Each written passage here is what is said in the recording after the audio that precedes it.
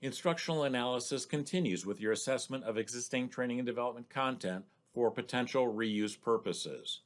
We need to do a better job of reuse of existing content, either as is or after modification, depending on the authenticity of that existing content, and we need to quit wasting shareholder equity reinventing the wheel, so to speak.